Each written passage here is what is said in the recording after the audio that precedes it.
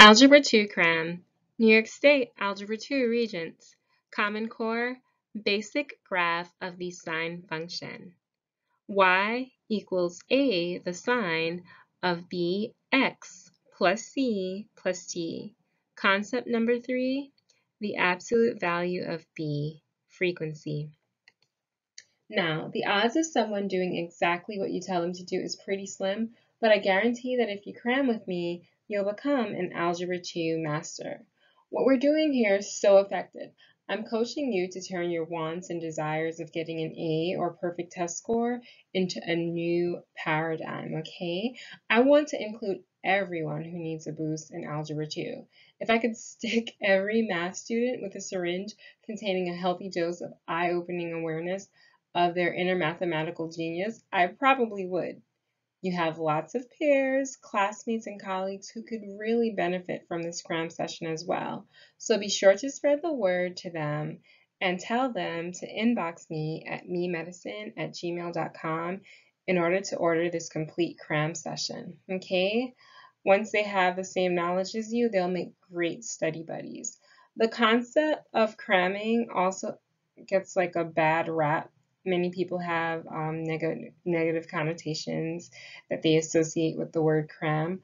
But what people are actually thinking of is hurrying, which is a result of fear and is consequently destructive.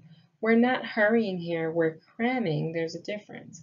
Hurrying is jam-packing tons and tons of unorganized information into your mental, spiritual DNA over a tiny amount of elapsed time, whereas cramming is taking quantum leaps in your understanding in an organized way in what seems to happen over a moment's instant, okay? So let's delve into the concept of the frequency of the sine graph. Transformations of trigonometric graphs.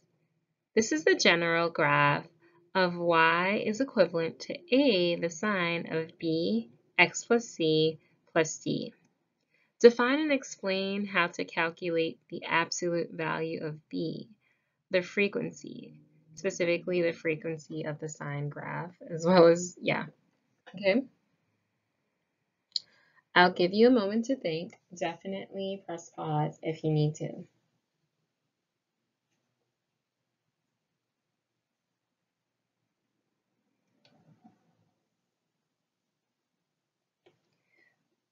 All right, so the absolute value of b, the frequency, is the number of complete cycles, okay?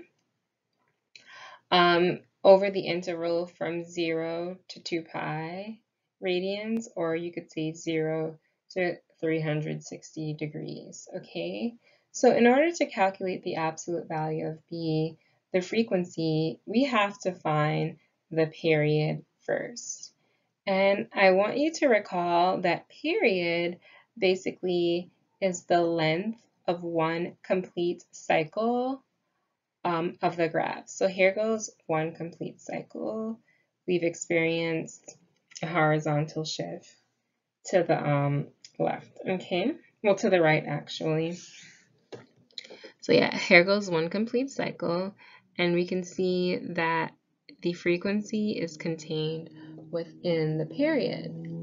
And okay, the reason why we're calculating the frequency over the interval from 0 degrees to 2 pi radians, or 0 radians to 2 pi radians, which is not depicted here on the horizontal or x-axis, is for this reason. First of all, you have to remember where the original function sine comes from. Here you have an acute angle in quadrant 1 in standard position.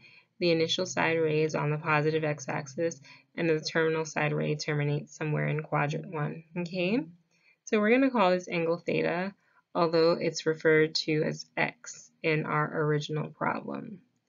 So you have to recall that the sine of theta is going to be the y-coordinate divided by the longest side of the triangular formation, or the hypotenuse, or the terminal side ray of the angle, okay?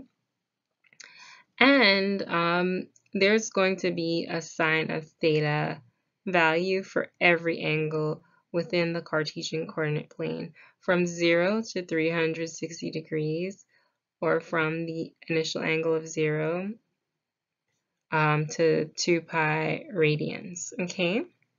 That's why we're calculating from the sine from 0, which is not shown here, to 2 pi radians or 360 degrees. So this graph is generated from taking the angles, letting that be our independent variable, and the y values are going to represent the actual sine values, the y over r values, okay? So that's why we're calculating frequency on the interval from 0 to 2 pi radians. Oh yeah, and just in case you forgot, the conversion factor between radians and degrees is every 180 degrees is represented by pi. Sorry for the lag time. I apologize for this like all the time. I'm gonna, upgrade my stylus situation. Okay, yeah. And here 180 degrees would be the extent of the quadrantal angle for quadrant 2. All right? Okay, let's get back on track. So basically, we would have to manipulate this function in order to find the frequency. All we have to do is know the period, and 2 pi is already a given part of the equation. And so when we interchange frequency and period, we get that 2 pi divided by the period is equivalent to the frequency, or the absolute value of b, okay?